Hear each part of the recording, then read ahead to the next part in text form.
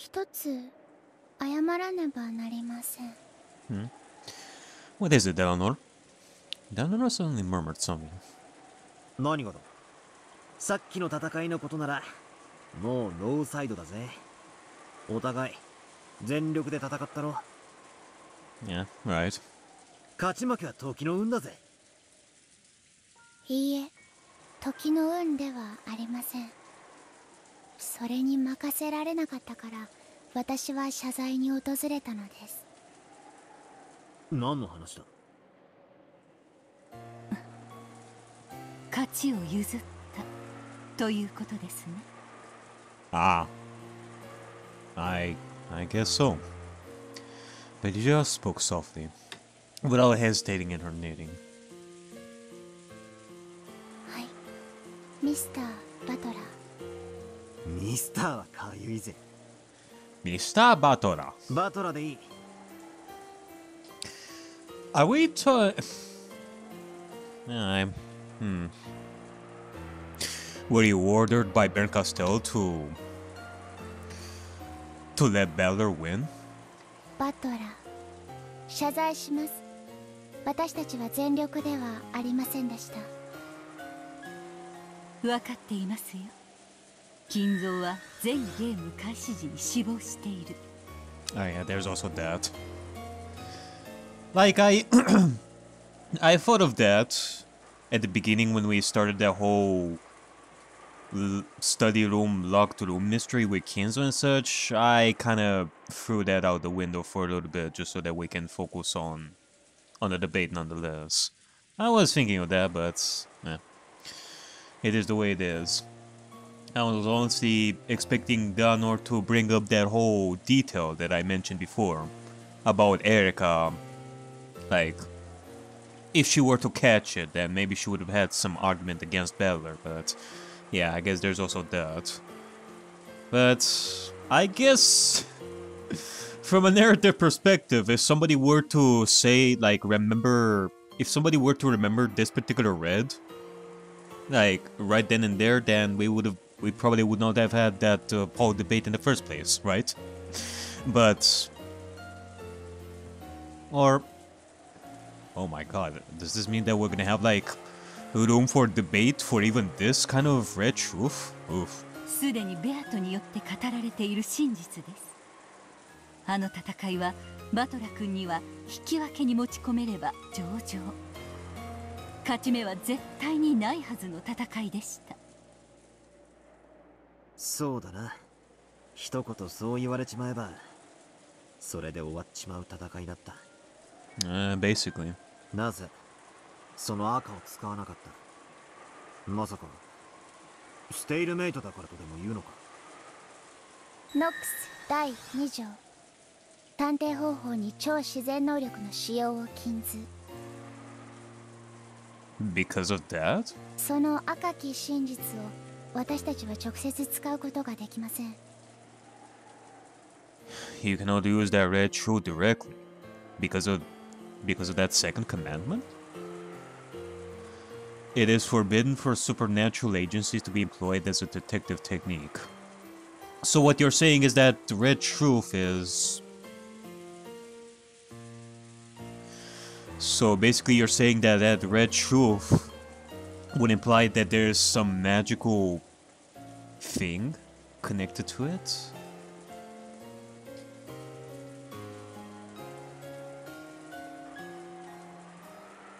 Why? しかし窓が降雨後に開かれたことはないという赤き真実を。The window was never opened after it started raining. Uh-oh. 私は窓を守っていたコーネリアに持たせていました。ドーン。そいつでチェックメイトだ。どうしてあの姉ちゃんがその切り札を切らなかった。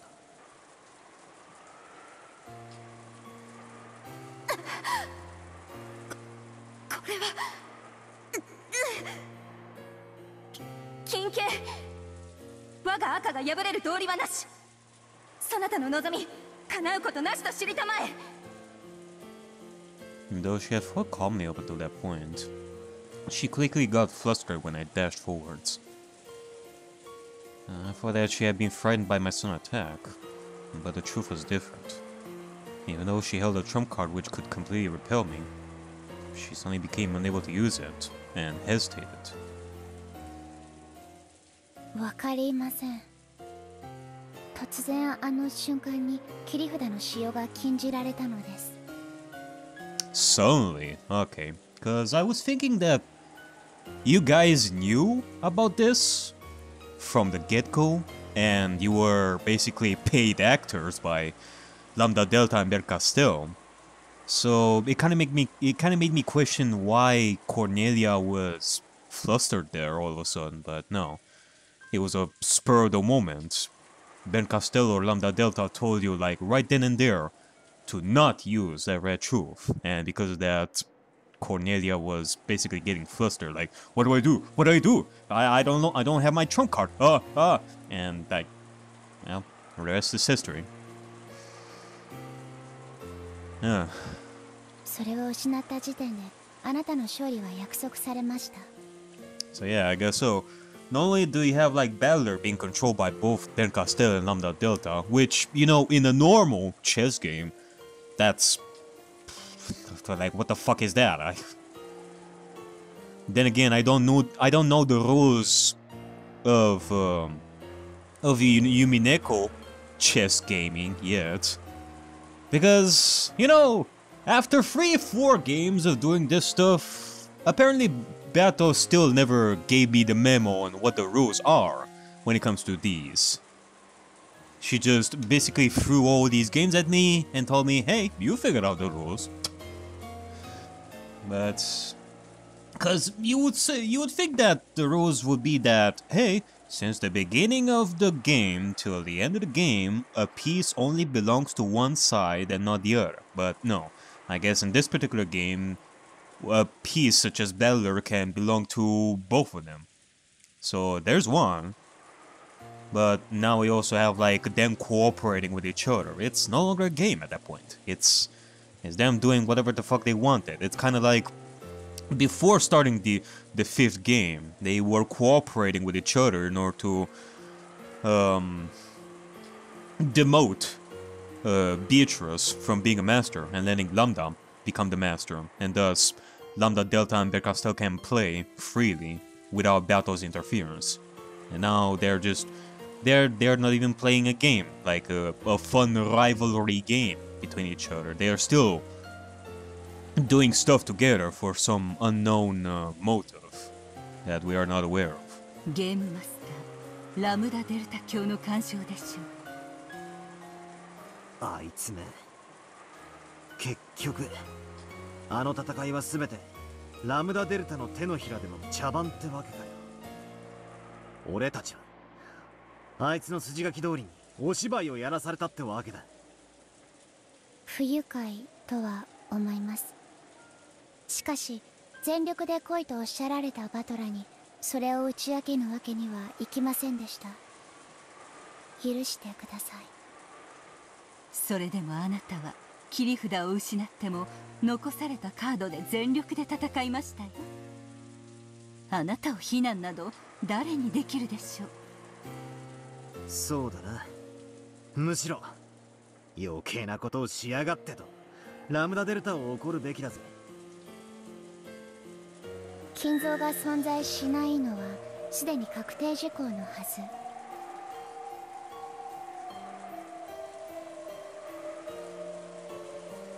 ラムダデルタ教もベルンカステル教もそれをよくご存知のはずです。なのに2人とも金像が存在する余地を残してゲームを進めています。まるで2人で結託して金像を否定させないかのようです。つまりじい様をわざと逃がしたと。はい、何かの意図があるに違いありません。確かに少しおかしいですね。ラムダデルタ教とベルンカステル教は魔女が優勢にならない限り対立する関係にあるはず。Usually, yeah, but apparently that's not even the case here either. 現在の流れでは2人が結託することは考えがたいのですが。I mean, then again, there's the example of how Beller and Erika solved the epitaph together, which would go against Lambda Delta. It would surely not help her side, like, at all. It helps Erika, in that sense. But here we have Lambda Delta using Beller, not only to help her case, but also just, you know, conspire with Ben Costello for whatever reason. So that's two. And it kind of makes you wonder how many times we had that kind of thing between the two of them. 私には何か邪悪な目的があるように思えてなりません。それをお伝えしたくて私はここまで参りました。I mean, you know, the thing is, it should be fun games and all that. You know, rivalry is what brings the most fun out of a game and such, and also risk too. But like what I'm trying to get at is that if they're both working together in this game instead of playing against each other, is that really that much fun for them? Wouldn't it become boring if they just play with the chess pieces however they wanted without following like specific rules and such, instead of playing against each other at the best of their abilities? Wouldn't it be more fun for them to play against each other in a rivalry type thing instead of doing this sort of stuff together? I don't know. Unless that objective, whatever it is more fun to them than the rivalry they would have if they were to play against each other at their fullest. お前、そんなことのためにわざわざここまで来てくれたのか。はい。ですので私はもう用事を終えました。これにて失礼しようと思います。ゲームもじきに再開するでしょう。エリカと今後のゲームを打ち合わせねばなりませんので。Yeah, you do that. And Eleanor gulped down the last of her black tea and stood up. 次は第二の番の戦いにて。そこにて私は再び無慈悲の太刀を振り上げるでしょう。ですからどうかバトラも私に慈悲などかけぬように。Yeah, well, as long as you will be able to fight to your fullest, Eleanor, without the interference of Landan Bercastel, that is, if they're gonna allow it. わかってるぜ。手加減なんかしたらこっちの頭が叩き割られちまうぜ。ゲーム版での私はベルンカステル教の駒フルドエリカの手先も同然です。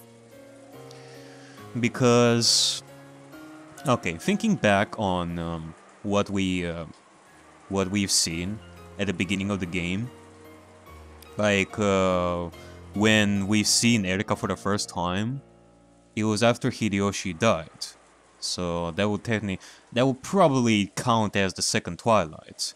And we've seen Erika point her finger at Natsuhi as the culprit, like in the parlor. So that would be the point when Meta Beller over here would truly be able to come back and, like, he himself control the piece. Like the game, like game piece Beller. Like he would be able to control game piece Beller at that point. So that there would no longer be this like back and forth game between Lambda Delta and Bercastel together to toy with the game pieces for this objective that they have. At that point, Beller would be back and I don't know, I guess do something to change things. これからも敵として何度も立ちはだかるでしょう。しかし私の心は本来中立です。いや、忘れてください。そんなことはあなたと私の関係においては何の意味もない。あるぜ。強敵であることは間違いないが、あんたをムカつきはしなくなった。Yeah, you never did. You are quite fun in the game, and you have definitely shown your intentions, like while you were here. So Yeah, it's all fun and games. エリカのやつは最高にムカつくがな。よかった。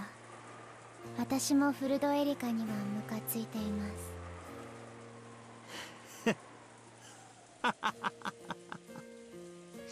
That girl, I swear. Deleanor's expression finally softened slightly. At the very last moment, it felt as though we finally understood each other. フルドエリカはとても邪悪な存在です。先ほどの敗北で面目を潰され、復讐心に燃えたぎっています。何を企んでいるのか、私にもわかりません。Well, I will definitely wish her the best as well. She has to do a lot better than up until this point. I definitely cannot wait. ですが、ろくなことのわけがない。注意してください。Yeah, we're gonna be fine. ベルンカステルの困って時点で気を許す気はないぜ。Dara nodded as though satisfied. Left the eaves of the arbor and looked out into the rain. あのような邪悪の手先を務めることになろうとは。どうして私はこの世界に呼ばれたのか。Dara let out a small sigh. Pieces can do nothing except fulfill the function they have been given. And that function is given to them by the one who controls them. She probably cannot disobey, but still, the player in control of her.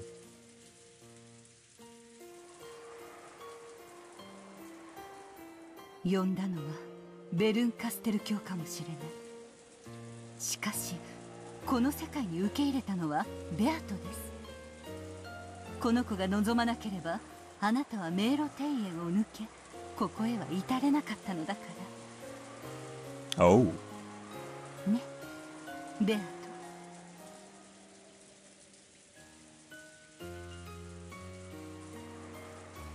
ミス・ベアトリーチェ、あなたは私に何を求められるのか。邪悪の手先としての私があなたの何かに答えられるならば幸いなのですが。She spoke to Battle, but of course there was no response. After bowing once more in thanks for the black tea, Deleanor disappeared off into the rainy rose garden. Yeah. Later, Deleanor. この黄金鏡にはベアトが望まない限り誰もたどり着けないのか。 Yeah, I guess so. I did ask before about how people can just really, like, oh, like just... I was asking before about how people can just willingly come here. Yeah, that definitely sounds like a good condition. He can only enter the Golden Land, like if he can only enter this place, only battle once, and such. Otherwise, it kind of makes you question how the fuck did Deleanor come here in the first place. Battler is definitely allowed here, so does Virgilia, and such. ええ、ドラノールをここへ呼んだのはこの子なのですよ。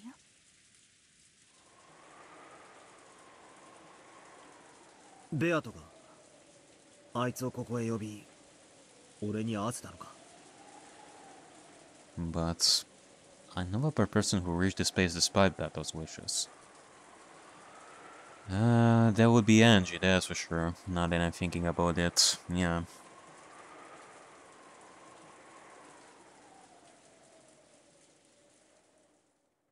I mean, I didn't even question how she reached the Golden Land, but again, it's probably something metaphorical. In which case, how do you even explain such a thing? Right now, what comes to my mind is that the whole segment that we had with the Golden Land and Sakutara's revival, to me, it felt like... Hold on, let me rub my eyes here a little bit. I'm still waking up right now. I'm definitely still waking up.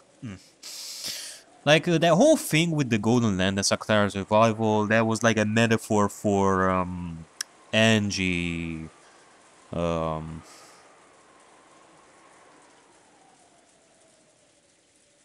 coming to terms is that the right word? I don't know, like, coming to terms with her past and, you know, just, patching things up with Maria by...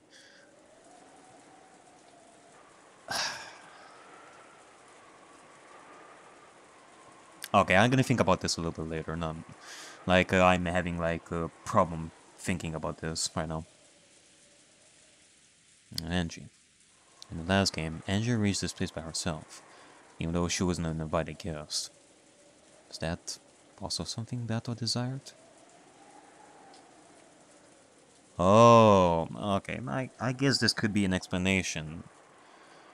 Like, Beto didn't... Okay, on a surface level, Beatrice did not want to be all alone with Maria and such. Maybe deep down she did want somebody to come in and fix things up, even if Beatrice and Maria couldn't. Someone like Angie, who could do something. Maybe. ここに私がいて、あなたがいることも、ベアトがいることも、そしてドラノールが招かれたことも、すべてはこの子が望んだことなのです。ドラノールとあなたが過ごしたこのささやかな紅茶の時間さえも。ベアト、俺はあいつから何を知れと言うんだ。それがお前の心臓を探し出し、安らかに眠らせることと関係があるのか。Delanore Knox, the natural enemy of witches, Inquisitor, a vanguard of mystery who denies fantasy. Is she here to help me, gouge out your heart, and arrest your breeding?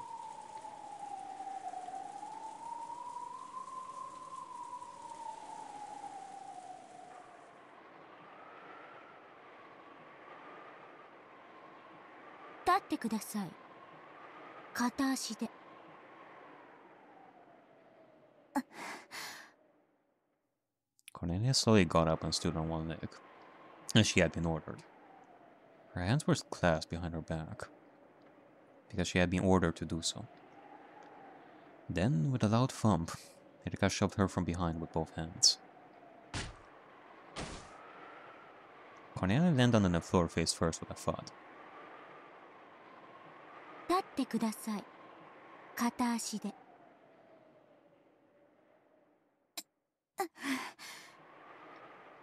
Cornelia rose shakily. Then, once again, she stood on one leg as she had been ordered. She had been ordered not to try to keep her balance, so she had fallen on her face over and over again.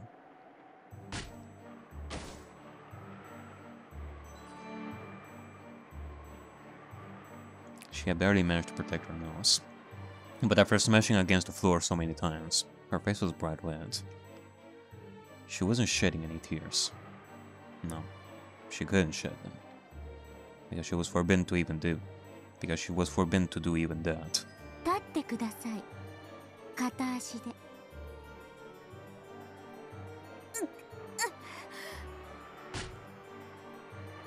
Thump, thud.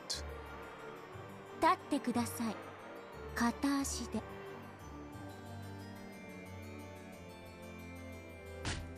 Thump, thud. Thump, thud. Thump, thud. Erika repeated this falling torture over and over again. At times like this, Erika hated counting things. So she decided that when she ran out of things to keep count on, she would just keep on going until she lost interest. However, Erika's main redeeming feature was that she never lost interest in anything. So the torture continued on without end.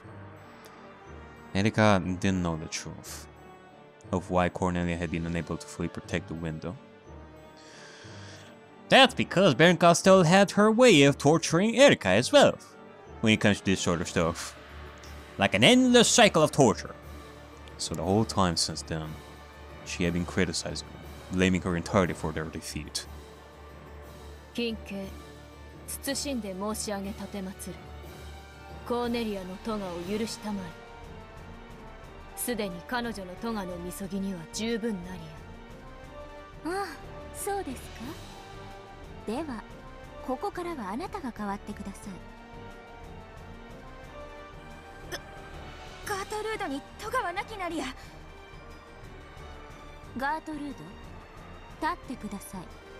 片足で、両手は後ろで組むよ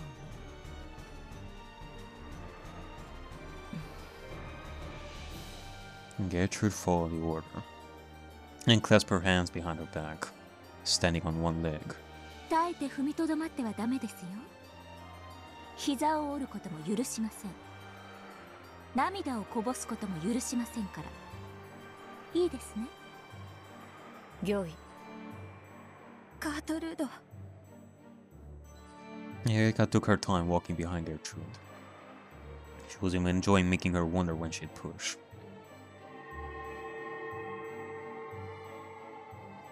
At that moment, Gertrude and Cornelia burst into bright light and disappeared. Eleanor had returned at some point, and had sent them back to heaven for the time being. Erika, who had her fun spoiled, directed an openly malicious expression at Eleanor. ミス・エリカ、我が部下の咎は上司の私が背負います。どうか部下をお許しください。ノーサンキューです。お仕置きってのは苦痛を与えるから意味があるんです。傷一つつかない無痛覚の人形女など面白くもなんともありません。Erika slowly grabbed hold of the back of Eleanor's hair and tugged on it unrelentingly. Eleanor's neck tilted unnaturally backwards, creaking. 傷はつきませんが、傷つきはします。あんたに傷つく心なんてあるわけもないです。魔女狩り殺人人形の分際で私に口答えする気ですか。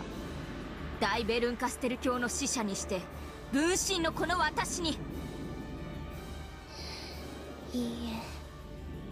あんたらが使えないから私がベルンカステル教にお叱りを受けるんです。二度と無様な真似は見せないでください。いいですね。She pulled back the hair she had grabbed even more strongly. This didn't cause Eleanor any physical pain, but she could clearly feel Erika's ill will. 失礼しました。お許しください。クズが。With the sound-like taut strings snapping, she ripped out several strands of Eleanor's hair. Then, Erika waved her hand about as though trying to shake off something dirty and had gotten stuck to it. まあ、いいです。これで終わりにします。ようやく私の怒りも収まり、灰色の脳細胞がうずいてきましたから。あの使えない二人を呼び戻して、現場の再構築をしてください。推理ゲームを始めましょう。わかりました。Oh, such foolish child. If only she would know the truth of what actually happened. Sadly, she doesn't. ガートルード、コーネリア。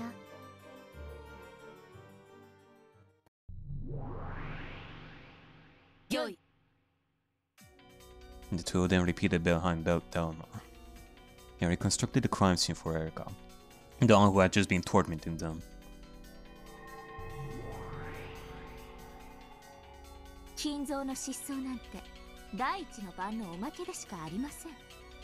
さあ、第一の番の検証を始めましょう。 Alright, let's see how you're gonna fare for this one, Erika. とその前に、実は私たちは殺人事件の発生以前から一つの謎を突きつけられていることをご存知ですか？はい。昨夜の24時の何者かのノックによって現れた片翼のわしの刻まれた手紙ですね。そうです。一見物語はその瞬間に人間の誰にも不可能であったと語り、未知の魔女が存在しているかのような幻想を作り出しています。まずはこの魔女幻想を叩き潰すことから始めましょう。手紙が届けられた昨晩の食堂の状況から確認していきます。了解です。ガートルード、コーネリア、昨晩の食堂の親族会議を再構築。 Wait, hold on a second. It does make me think back on when we heard the knock on the door. That would be similar to when Shannon and Kanon entered and such. Which would be similar to Beatrice, which makes me think that, again, Beatrice, Shannon, and or Kanon like are the same people. Either Shannon is the same as Beatrice or Kanon is the same as Beatrice. But it makes me think, who else would know the kind of knock that Shannon and Kanon would know? I mean, obviously some of the other servants would.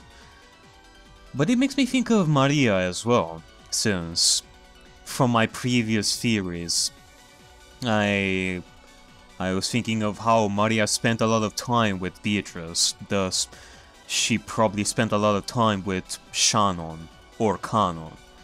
And Maria would definitely know of Beatrice's knock, hence she would know of Shannon or Kanon's way of knocking, which would make everyone think that, oh, it was Beatrice, because she only knows that Beatrice is how, like, Beatrice would knock in that way. So, it kind of makes me think, because I did bring up the theory that Maria is the one who was carrying, like, the letters.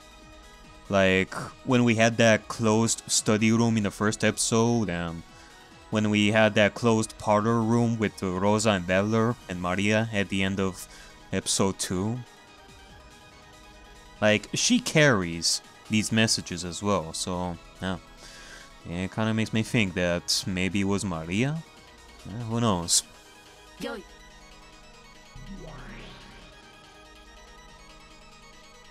The family conference last night was conducted with the adult relatives and Bella present. And partway through, the servants arrived to serve tea. 手紙が現れた瞬間の全員の立ち位置を確認しましょうか。どうなってましたっけ？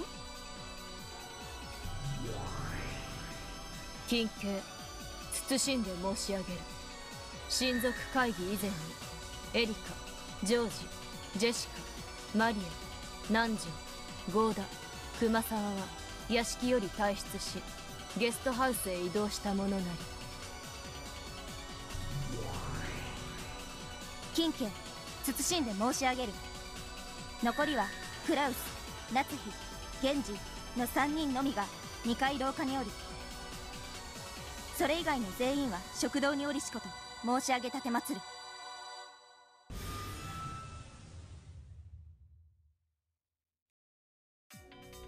屋敷は親族会議に先んじて全て施錠されていたため、それ以外の人間は屋敷に入ることができません。おやおや、それでは屋敷内の誰にも食堂の扉をノックして手紙を置くことはできないということになりますね。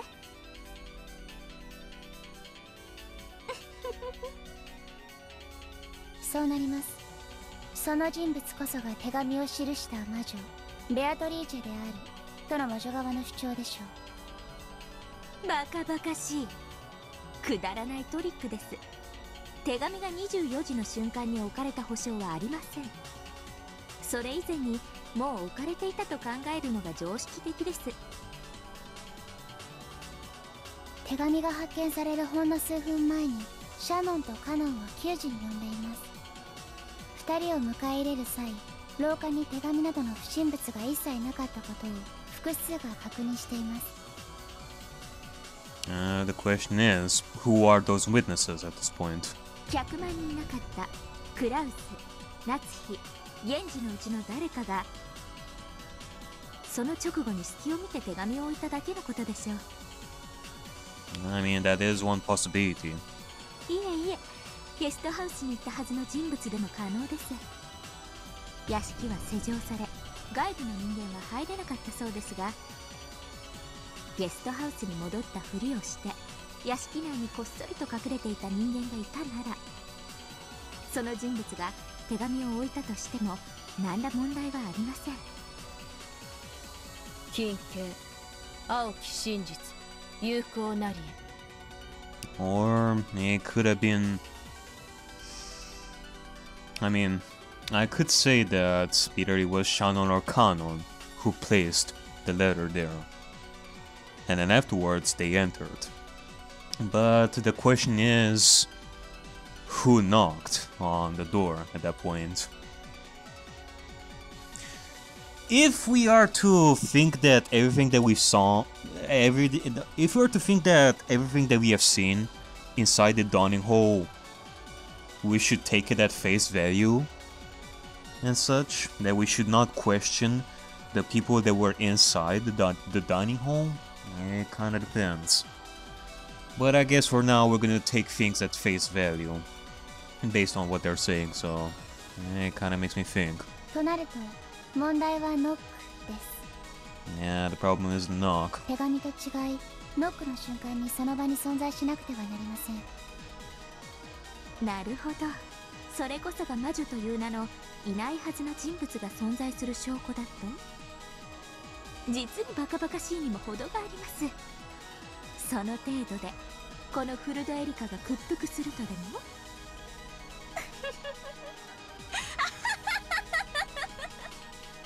まずノックが確かに食堂の扉を叩いたものなのか疑います。例えばですが、屋敷の構造上2階の特定の柱を叩くと音が柱を伝わり、食堂の人間はあたかも扉をノックされたかのように誤認してしまうとか、あるいは偶然何かの音をノックと聞き間違え同様に誤認してしまうとか、あるいはノック音を録音したテープがこっそり再生されていて、 A tape? それがちょうどあのタイミングで聞こえるように細工されていたのかもしれない。Huh. いずれにせよ扉の向こうに誰もいなくてもノックを聞かせる方法なんて。 I mean, we did learn that there is a recording tape that was used earlier for music. いくらでも考えられます。いかがです、我が主、我が推理。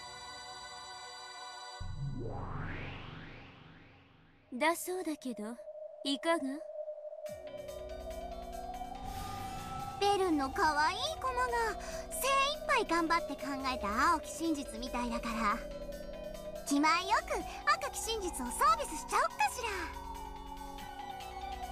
まずは手紙から行こうかしら。24時の大時計の鐘の時に鳴ったノック。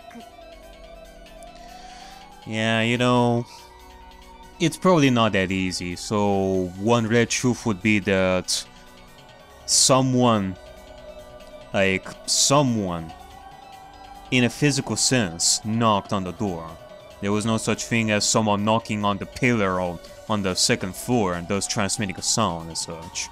そして扉を開けたら、そこに置かれていた片翼の足の封筒の手紙。客間にいなかった人間がこっそりと廊下に置いていったのだろうという想像は実に王道よね。クラウス、ナツキ、ゲンジの3人はその手紙に触れてさえいない。Okay. へえ。 No, wait, hold on. I mean, there is a difference between a letter and an envelope. A letter would be inside an envelope. So even if you were to touch the envelope, that doesn't necessarily mean that you would touch the letter itself. I guess that is one loophole. In which case, I don't know if I should take that red truth at face value. Like, Should I say that, hey, the letter, including the envelope, was not touched by those people, in which case I can exclude those people as the ones responsible for putting the letter there in the first place? Or should I go with my own idea that just because the letter was not touched, it doesn't necessarily mean that those people did not touch the envelope and such. So those people could count as well. I don't know. じゃあシャノン・カノンが給仕に訪れて扉を閉じる瞬間に最後に食堂に入った最後尾の人間は誰？例えばカノンとか。最後尾のカノンが扉を閉めるときにこっそりポトリと手紙を落とせば簡単じゃない。食堂の全員の誰も。いえ、もっとシンプルな言い方をするわ。24時の時点で屋敷内にいた誰一人。あの手紙を廊下に置いた者はいないわ。Really?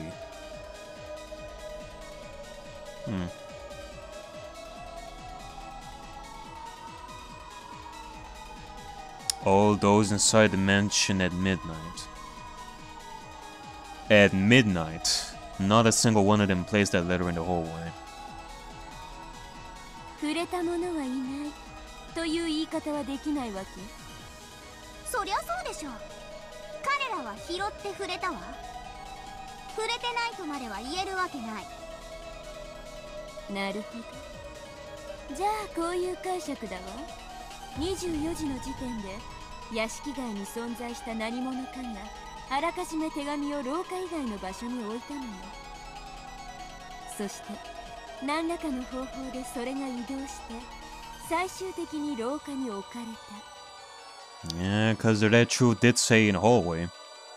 Otherwise, it kind of makes you question how did the letter end up in the hallway in the first place.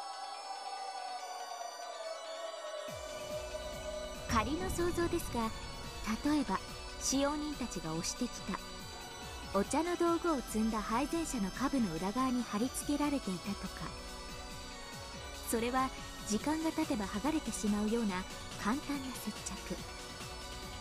それはやがて剥がれ落ちて存在しないはずの魔女が置いていった手紙となる。